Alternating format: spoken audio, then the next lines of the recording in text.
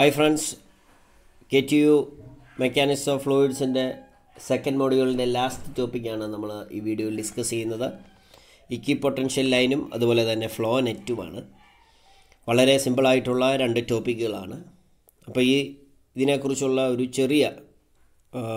video theory part. Flow net is a graphical representation of how the hydraulic energy is dissipated as water flows through the pervious medium. To understand the flow net, let's begin with analyzing one-dimensional flow before jumping into the multi-dimensional space. Let us consider a soil sample of length L and put it into a glass cylinder. We attach the top of cylinder with the water source and let the water flow through the soil and let it exit from the bottom. We also attach few piezometers at different depths. We can observe the flow of water occurs vertically downward under a head difference of say h. Any water particle that enters into the soil at its top moves vertically downward, and the path taken by this water particle can be represented by a line. That line is called the flow line. Similarly, many particles will flow vertically downward and there will be infinite number of flow lines. But for our convenience, we draw only few. These flow lines are also called streamlines. Now we can observe that at this level, total head is same for all the points lying in this plane. So we can draw a line connecting all the points of equal head. Similarly, at different levels, such lines of equal heads can be drawn. These lines are known as equipotential lines. All the points on an equipotential line have the same energy. Both of these lines, flow lines and equipotential lines, are crossing each other at right angles, and we say they are orthogonal to each other. We can see these lines form a kind of net, and this net is called flow net.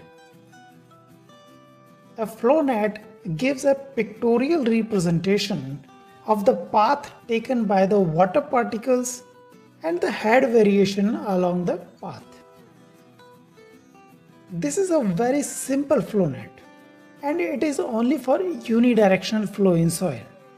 But for multi-dimensional flow, the flow net may be very complex. Equipotential line and flow net is a cherry idea. We have theory part exam oriented item discuss equipotential line and a line along which the velocity potential phi is constant is called equipotential line. Equipotential lines in the case phi velocity potential function phi is constant. Stream function and velocity potential function we discuss this video. Phi is equal to constant d phi is equal to 0. We know that phi is equal to f of xy for steady flow. Steady flow case velocity potential function phi phi is equal to f of x f of xy steady flow case d phi equal to dou phi by dou x into dx plus dou phi by dou y into dy നമുക്കറിയാം relation between stream function and velocity function പഠിച്ച കൂട്ടത്തിൽ നമ്മൾ പറഞ്ഞിരുന്നു u is equal to minus dou phi by dou x equal to minus dou psi by dou y v is equal to അതുപോലെ തന്നെ minus dou phi by dou y is equal to dou psi by dou x എന്നൊക്കെ നമ്മൾ പറഞ്ഞിരുന്നു. അങ്ങനെയാണെങ്കിൽ ഇതിനെ നമുക്ക് ഇങ്ങനെ എഴുതാൻ പറ്റും dou d phi equal to minus u dx minus v dy എന്ന് പറയും. അങ്ങനെയാണ് ഇക്വേഷൻ 1 അതുപോലെ തന്നെ ഈ ഇക്വേഷൻ 2 കൂടി ഇക്വേറ്റ് ചെയ്ത് കഴിഞ്ഞാൽ നമുക്ക് കിട്ടും 0 equal to minus u dx plus v dy dy by dx is equal to minus U by V. ഇതെന്ന് പറയുന്നതാണ് സ്ലോപ്പ് ഓഫ് ഇക്വിപൊട്ടൻഷ്യൽ ലൈൻ. അപ്പം ഇക്വിപൊട്ടൻഷ്യൽ ലൈൻ എന്താണെന്ന് ചോദിച്ചു കഴിഞ്ഞാൽ നിങ്ങൾ ഈ പറയുന്ന ആ ചെറിയൊരു എക്സ്പ്ലനേഷൻ എഴുതി വെച്ച് കഴിഞ്ഞാൽ നമുക്ക് അത് ചെയ്യാനായിട്ട് പറ്റുന്നതാണ്. ഇനി അതിൻ്റെ സ്ലോപ്പ് നമ്മൾ കണ്ടുപിടിച്ചു. ഇനി ലൈനാണ്. ലൈൻ ഓഫ് കോൺസ്റ്റൻറ്റ് സ്ട്രീം ഫംഗ്ഷനാണ്. A line along which psi remains constant is called a line of constant stream. Psi constant ആകുന്ന കേസിൽ അതുപോലെ തന്നെ നമ്മൾ എഴുതുകയാണ് d psi equal to 0, d psi equal to dou psi by dou x into dx plus dou psi by dou y into dy.